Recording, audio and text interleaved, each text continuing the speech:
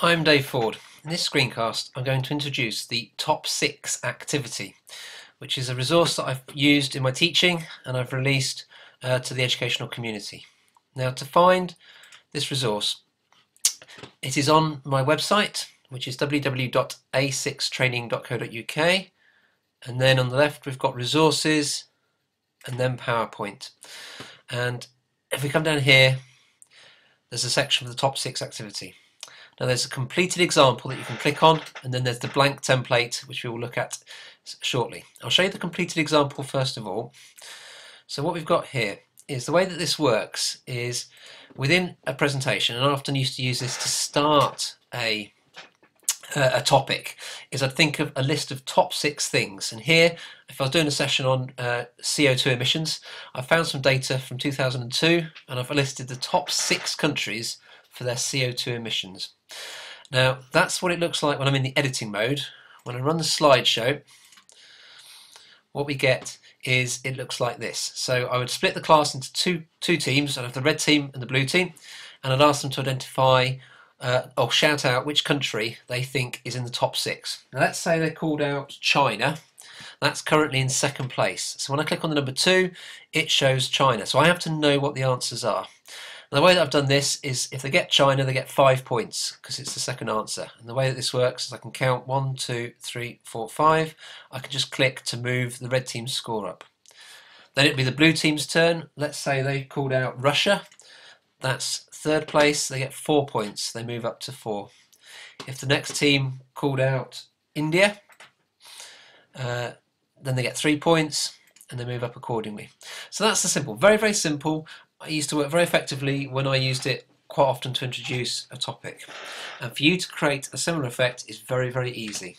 So what we need to do, you go onto the website and you need to download the blank template, and you need to go into the editing mode. So if it's in the slideshow mode, you'll need to press escape to come out into the editing mode. And what you would do is you go to the second slide, which is the blank slide that you can see here, and I'm going to right click and I'm going to copy, and you can then copy this into your own presentation.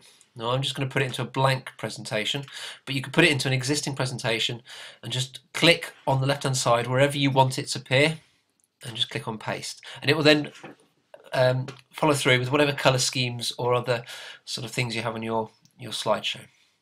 Now what we have to do then is enter whatever question we want.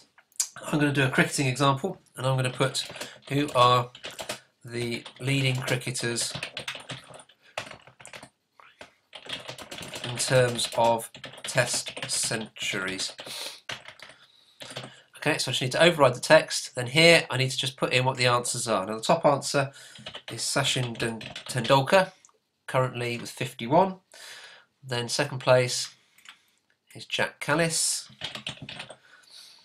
Then we've got Ricky Ponting, Rahul Dravid,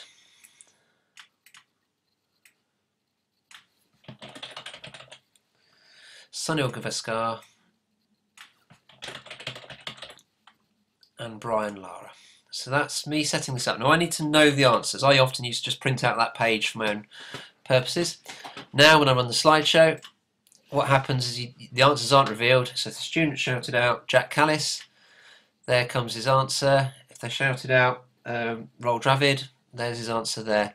And again, I've got the score ladders to keep score between the two teams. So it's a very simple way of introducing a fun little activity at the beginning of a session, just to introduce the topic, and all you need to do is have top 6 of something that's related to the topic. It doesn't work for everything, but when it does work, it can be very, very good. And that's how we use the top 6 activity within PowerPoint.